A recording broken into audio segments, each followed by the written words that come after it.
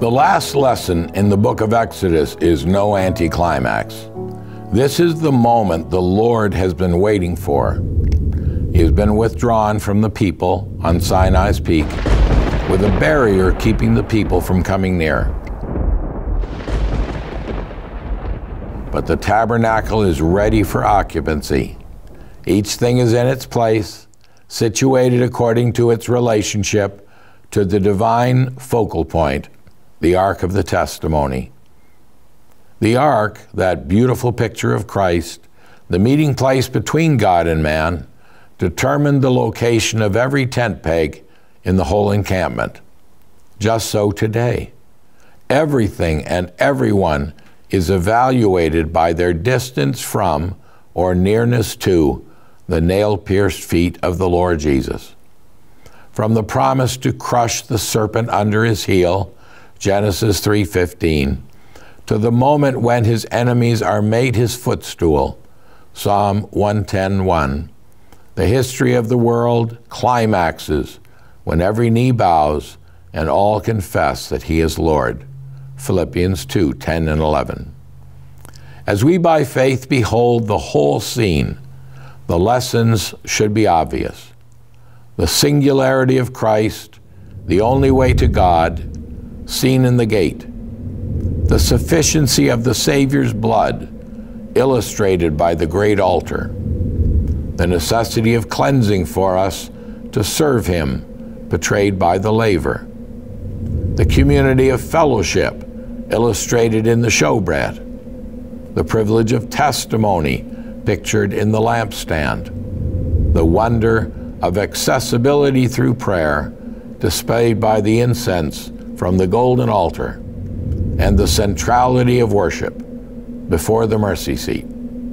What a glorious feast for our hearts and souls every time we visit our Abba in the holiest. So let's come often.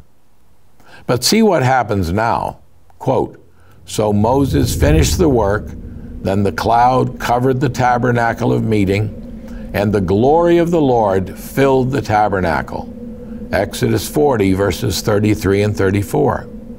Immediately we read, Moses was not able to enter the tabernacle of meeting because the cloud rested above it, and the glory of the Lord filled the tabernacle. Verse 35. But here's the amazing thing. We're able to. Here is the glorious invitation. Therefore, brethren, having boldness to enter the holiest by the blood of Jesus, by a new and living way which he has consecrated for us through the veil, that is to say, his flesh, and having a high priest over the house of God, let us draw near with a true heart, in full assurance of faith, having our hearts sprinkled from an evil conscience, and our bodies washed with pure water. Hebrews 10, verses 19 to 22. Let us therefore come boldly to the throne of grace, that we may obtain mercy and find grace to help in time of need. Chapter 4, verse 16.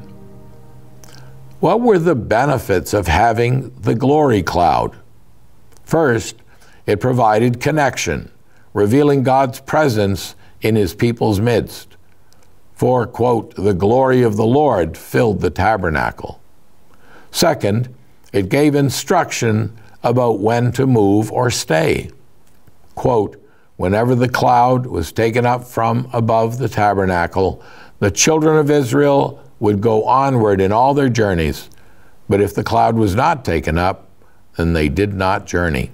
Verses 36 and 37. Third, it provided protection day and night. The cloud of the Lord was above the tabernacle by day, and fire was over it by night. Verse 38. Even a night light for the children.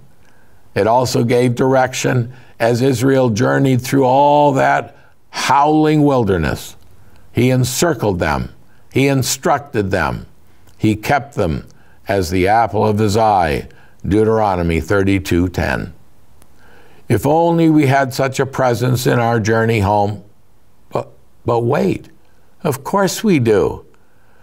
Quote, "For he himself has said, I will never leave you nor forsake you. So we may boldly say, the Lord is my helper. I will not fear. What can man do to me?" Hebrews 13, verses 5 and 6.